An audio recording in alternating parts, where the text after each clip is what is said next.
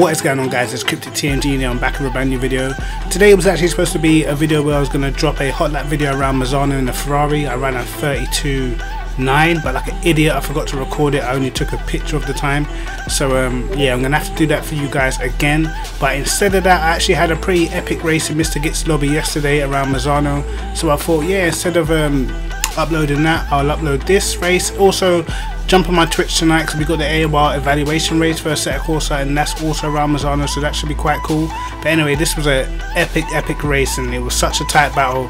And I'm gonna talk a bit about attacking and defending in this video, because you see both sides of it on this game. I really do like the way how you have to really set somebody up when you want to attack them. Even if a guy is slower than you or in a slower car than you, it's not as easy as what it is on project cars. You just wait till you get to a straight and just drive past them. You really have to set them up on this game. So yeah, it was a great race, great video, so I hope you guys enjoy it. But anyway, let's get stuck into the race.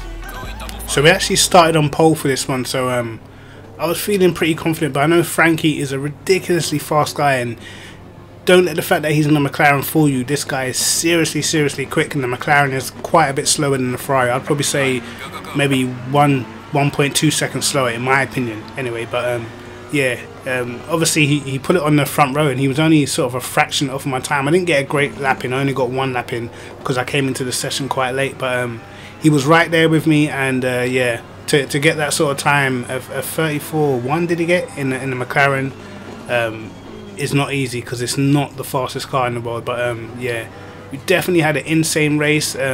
And I know a lot of the guys in Mr. Git's lobby are always very clean and they know how to race, so I knew it'd be a tricky race. And once he, as you can see, he's jumped me at the start, so pretty much gonna have to try and hunt him down and see how close I can stay to him. I wasn't too sure what kind of pace he would have. I don't know whether he had like unlocked something on the McLaren, so I wasn't too sure how quick it would be, but I knew I had about a second in my pocket from quali because my lap was pretty awful. But yeah, coming into this race now, a lot of the time when I'm racing someone, for the first few laps I like to gauge sort of where the pace is, so I don't just sort of attack them straight out the gate. I don't sort of want to make any mistakes early on, especially when the tyre pressures are quite low. It's very easy to hit a curb and bin it and just make a mistake, or your brakes ain't warmed up and you just smash into the back of someone. So I kind of keep it relatively calm for the first couple of laps, and then afterwards, after I've sort of seen where I'm at in terms of pace, that's when I sort of go on the attack.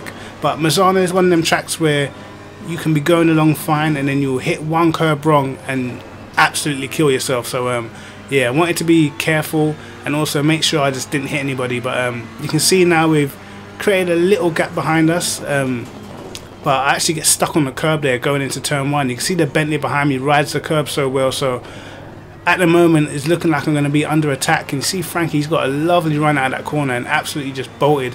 But I was just trying to focus on not getting hit from behind. You see how close it was right there. He almost smashed into the back of us. He took a void in action. I think he actually lost a place because of that, and now Mr. Git up into third place. But we're still going to try and hunt down Frankie and see what we can do about them McLaren ahead.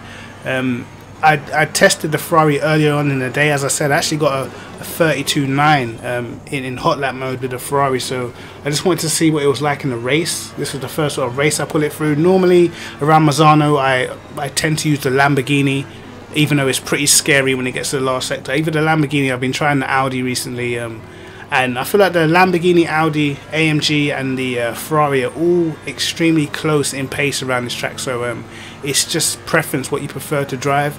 As I said, normally I'd be in the Lamborghini, but through this section of the course the Lamborghini is absolutely terrifying. And normally the back end really steps out through this corner, so you've got to sort of balance it. The Ferrari is nice and stable, as is the Audi as well. So yeah, definitely one less thing to think about compared to driving a Lambo. But we're trying to get back on the pace now, trying to get back to the back of Frankie and see if we can sort of put him under pressure, because at the moment he's looking extremely comfortable. So it actually takes us a couple of laps to get back onto the back of Frankie. You can see now we've opened up the gap behind us, and then right on the back of the McLaren. The McLaren not the greatest in top speed, but there's not too many long straights around this circuit, so you have to really try and set the guy up ahead, try and make him defend into corners where you where you can sort of make him take a shallow entry so you can focus on the exit more. It's all about exits, and I knew Frankie will be an incredibly hard guy to pass. If you haven't seen him sort of in the races that you see with Jardier in Mr. Gitz League, I think Frankie's actually leading the championship where he's driving the Audi, so he's definitely a top driver. So yeah, it was so difficult to sort of line him up because he was just getting great exits out of all the corners, but I could see where there was slight weaknesses in the McLaren, so that was what I was focusing on. But he was taking the right lines and just always getting on the power a fraction before me, so I was just seeking out where on the track where I'm gonna have my best chance and sort of prepare myself, so when I really wanted to push for the position I could. At the moment I was happy just to stay behind, and through this section when you're right up behind someone you can't actually see the next corner, which is one of the most deadly corners on the circuit, so I was letting off a little bit early and just making sure I could get the nose of the Ferrari in. We definitely had differing lines through this last sector. I took a much more shallow exit out of that corner where he went a little bit wider, and I also cut over that curb a little bit more as well, and you'll see later on in the race how much time that starts to actually gain me over the McLaren. You can see he uses all the road on the exit, and he just kept getting great exits from the corners, and I really couldn't do anything out of that corner. And that was one of the only places where you can really set up an overtake, and obviously the back straight as well. But with the back straight is you're not braking into a slow corner, it's a couple of fast right-handers, so it's kind of hard to get down the inside of someone before you get to them fast corners. It's definitely sketchy to go side by side. So yeah, this was the section where I thought maybe I'd be able to get him, but again you see him using all the road, getting a great exit, actually pulling away from us a little bit, and yeah, it was definitely tough. Obviously very experienced driver, extremely quick, and yeah, he definitely knows what he's doing. And I was just thinking maybe I can force him into a mistake, maybe I can sort of just make him defend into a corner he doesn't want to defend into, but he sort of knew pretty much what I was thinking the whole time, and he knew that this corner, if I could just get a good enough run and get alongside, then maybe I could squeeze down the inside. But as I said, down the back straight where you got these two fast right-handers, it's going to be extremely sketchy going side by side through here at such a high speed. So at the moment we're just gapping the guys behind us, but on this game when you start battling you lose so much time, as we almost been it on the curb there, lucky not to lose more time, lucky not to spin, to be honest, because once the cars start going in this game they really do start going. So after losing all that time to Frankie, we're still trying to gain back the time. We're at the corner where we made the mistake the lap before, and this time you can see Frankie, he has a bit of a wobble, and now it's put us straight back onto the back of his car. And you can see again we take slightly more curb on the inside, even though it is a little bit risky because you can definitely get binned through them curbs.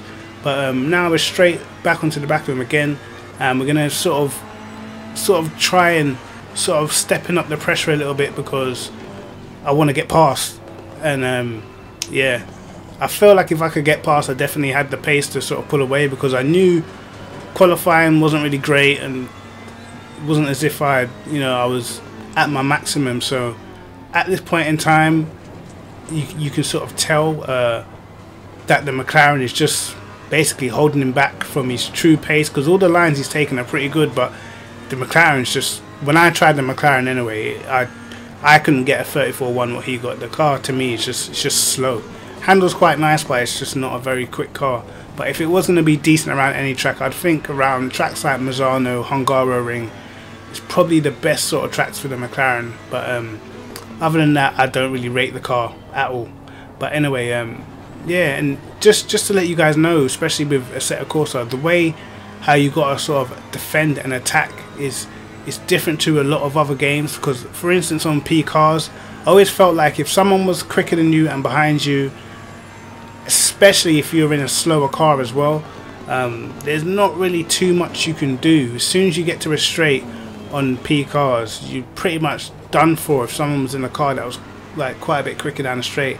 On Assetto Corsa you can defend, you can definitely stop someone who is a lot quicker getting past, as long as you cover your lines and get good exits and make no mistakes. There's not that much you can really do to get past, unless you're on a track like Monza or Paul Ricard, where you can get an amazing slipstream, but on tracks that are difficult in real life to overtake, it is difficult on the game to overtake. And that's what I like about Assetto. You really have to you have to work at overtaking maneuvers. You have to start your overtaking maneuver 3 or 4 corners earlier.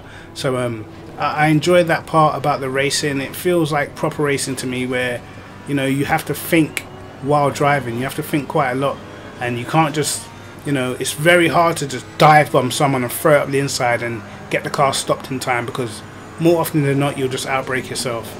And yeah, after that happens, you're never going to gain the position. So overtaking is definitely something you have to work on, especially if you're racing someone especially someone of a good quality who knows how to defend, knows exactly where to put their car. It is definitely a hard game to overtake somebody on. But yeah, as I said, overtaking on this game, you really do you want to put your mind to like where the guy in front is thinking, where the guy in front is weak. You have to scope out all the places on the track where you see him struggling, and you have to plan for that every single time. Now, I knew into this last sector that I could definitely carry more speed for a lot of these corners, and at the hairpin I was definitely closing up. But through this last corner, he was so good coming out of this last corner.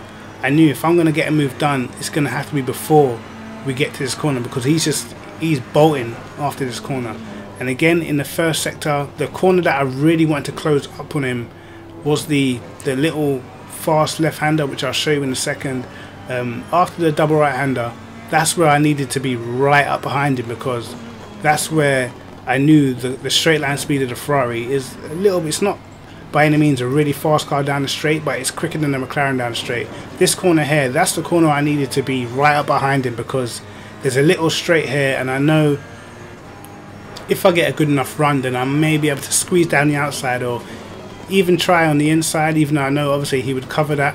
But for this corner as well, I was getting a good run out of this corner. This was the one corner where I felt like I would gain coming out of. Probably these 2 corners here, I was definitely feeling like I was gaining on the exits, just by the fact I could take a tighter line.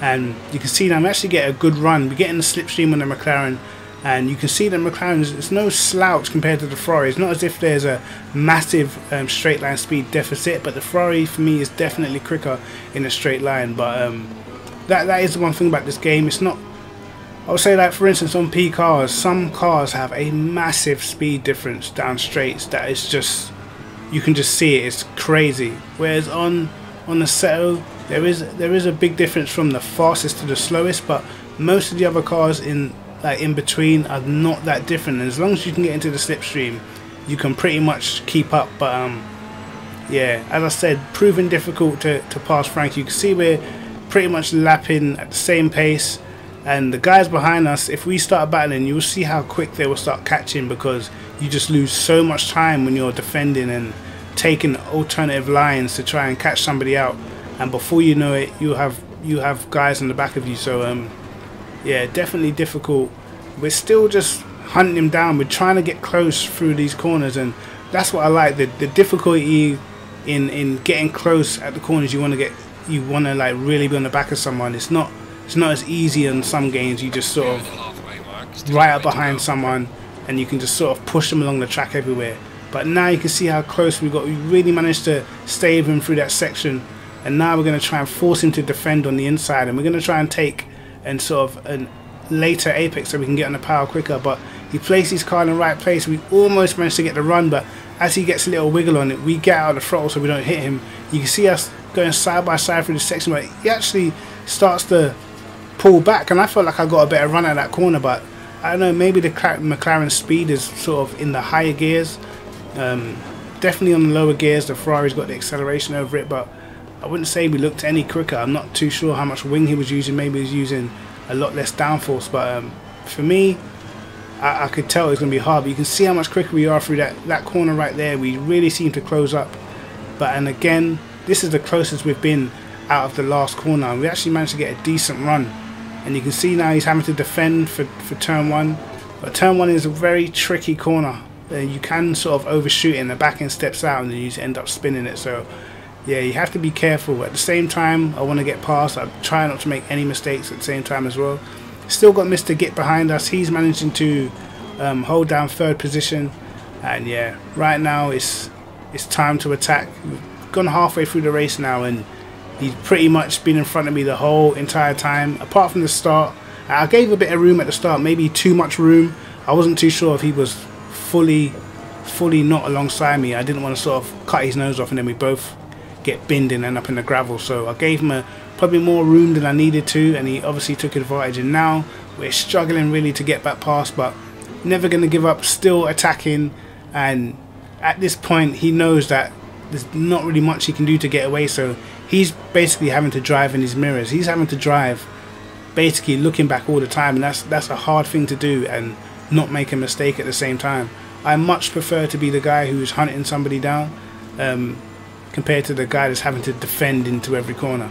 But talking about defending, like what Frankie's doing in this race is he's making sure that whenever I get a good exit out of a corner, that he's stopping my run by putting his car in the right place, so I can't sort of just put my foot flat down and just keep chasing him everywhere. I've got to sort of give up on the run that I've got and maybe let off the throttle just a little bit, and that's really helping him stay in front. And it's a clever way of defending. Even you saw it going onto the back straight before, where his car made a wiggle towards me, so I couldn't actually put my foot flat down, where I think I would have got an even better run out of the corner. I ended up having to get out of the throttle a little bit, and that obviously helped him keep the position. Moving on now, you can see the pace at the front has actually dropped quite a bit, and you can see Mr. Git now visibly a lot closer to us on the mini-map than he was before. So us fighting, and it hasn't even been sort of a crazy fight, but it's been enough where we're losing time. 1 minute, if we're clear, we will have sort of a nice fast lap, and the next minute we'll be well off the pace. So he actually got a poor run through that section, and this is quite close. And I knew under braking I seemed to be gaining quite a lot, and out of this next corner I seem to be gaining quite a lot. So this is a chance to sort of set up a run onto the back straight, and we actually took a nice corner there, and we got a lot closer than I actually thought we would.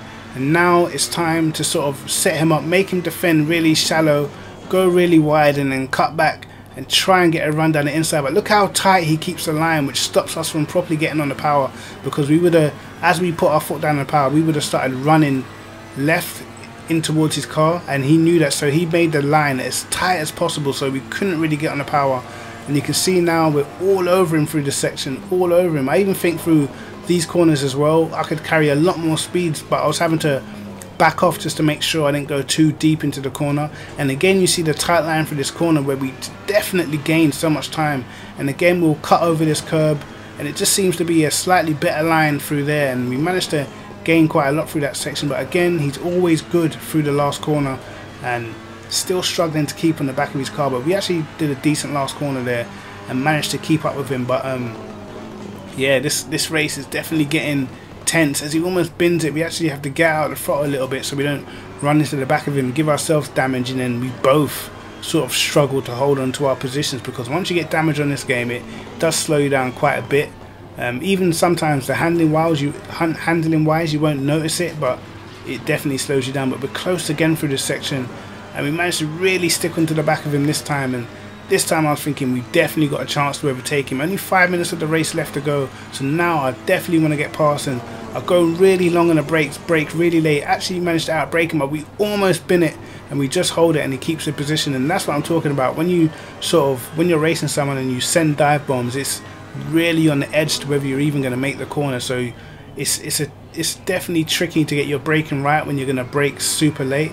We almost managed to pull it off, but we just got the tail end of the car snapping out at the last moment, so kind of tricky. But yeah, definitely the best opportunity we've had. We managed to actually, we were in front at a point in that corner. He did brake quite early, but he knew he wanted that tight line so we can get his foot down on the power. And we're gonna have to try and set that one up again. And again, this corner where we take the shallower line, it helps us get back to the right earlier, and then we can turn left earlier. So you can see how much speed we're carrying through that corner behind Frankie, and he's sort of focusing on the last corner to get a good run out of him. We're starting to stick with him now for the last corner, which is definitely helping us a lot. I was thinking, should I try and outbrake him into turn one, but I wasn't close enough. going over the curb sometimes as well is a little bit sketchy, especially when you're really close up behind someone. You can't actually see the curb properly. You can see the gap behind is only 1.5 seconds now, so Mr. gets closing on us as well, and it's about to become a 4-car battle, because we're not actually setting great lap times at the front, because we're pretty much battling. He's having to drive in these mirrors, I'm having to sort of try and throw dummies and try and get down the inside and take alternative lines into the corners that are only good if I'm actually making the overtake. But because I'm still getting stuck behind, I'm just losing time taking different lines. But you can see now Frankie knows he's only got 3.5 minutes really to hold on, and I know I've only got 3.5 minutes to get the pass done. So just focusing on my exits now, focusing on just trying to see if I can pass him anywhere. But he's done a great job so far, and you have to remember the McLaren is quite a bit slower than the Ferrari, so he's done an exceptional job. And I tell you right now, if he was in the Audi he was normally using, it'll be a totally different race. For one, the pace would be a lot quicker. So yeah, definitely done a great job in the McLaren. I'm still trying to hang on and just look for any opportunity, hoping that with the race being so tense and only a little bit of time left, he might make a mistake somewhere where I can sort of pounce. You can see now through the last corner we're starting to really get his number now. We're starting to sort of clock on to exactly how he's doing it, so we're pretty much there every turn one now. But he's still getting a good enough run to pull away from us enough so we can't attack him into the first corner.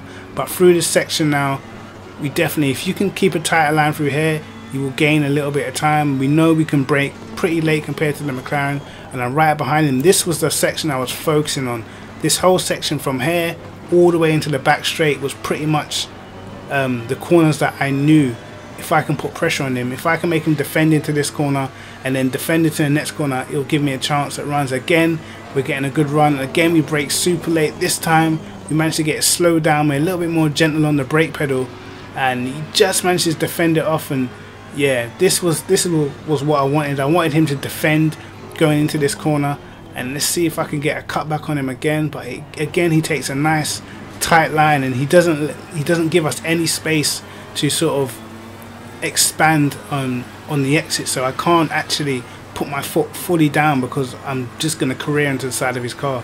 He's very smart defending, and yeah, if you guys are ever wondering about defending, this is a good lesson. And what Frankie's doing on the corner exits is not giving me enough space to actually plant my foot down and get full throttle, which is also saving him because he's not going to get a better exit than me because I've taken a later apex. So he's basically sort of slowing down my exits to help him keep the position. Now we've got a great run going into turn one. But you can see the McLaren actually pulling a little bit on us. I was pretty surprised at that, to be honest. I thought about going around the outside here. I thought about it. I was going to chuck it down the inside, but I thought the corner's so tight that I'm probably going to end up careering straight into him. But this now being the last lap, only a minute left, and I just wanted to stay as close as possible. And this is where you just get excited at this moment in time. I'm so excited to I can't wait to get to the back straight because I'm thinking I'm going to try and surprise him with something. But he actually gets a really good run for that left-hander, and that's put us on the back foot now because we can't actually attack him into the next corner. If you look behind, Mr. Git is only 7 tenths behind us, so this is a four-way battle now because he's got someone right behind him as well. And yeah, it was definitely tight. Frankie did an insane job defending in this race. I'm telling you, crazy job. And he took a good line through there, so we're not actually going to get the greatest of runs out of this corner, and we're definitely not as close as we were in the last few laps. And he pretty much knew now it's almost single file once you get to the last sector, and I wanted to take a risk in this next corner because I felt like I was a lot faster through this corner, but you can't really see too much when you get too close. And you can see now, look how much faster we are through there. I thought I could try and throw it down the inside, but knowing how the line goes through that corner, it's going to have to be an extremely late dive bomb, and I don't think I want to do that and just smash him off after such a great race. He manages to defend it all the way into the last corner. We take a little bit off that corner as well, still on the back of him, but couldn't find a way past. We did 18 laps pretty much nose to tail, and I can say he only gave me a couple of opportunities to pass, but it was an insane race. And yeah, he defended so well, but probably there was a couple of instances where I could have taken the risk but still, it was a great race, and Frankie's showing how to defend, and then on the other hand, I was just showing you how to set up your moves, corners, before you actually try to make your overtake. And yeah, that's what Assetto Corsa is all about. But it was a great race. But anyway, remember you guys, I'm going to be streaming live tonight. It's the AOR evaluation race, and that's also at Mazzano. I might use the Ferrari again, I'm not too sure, but make sure you go and follow me on Twitch, man. It should be pretty live. But yeah, Kryptic TNG, like and subscribe, hit the notification bell to catch my videos first, and peace.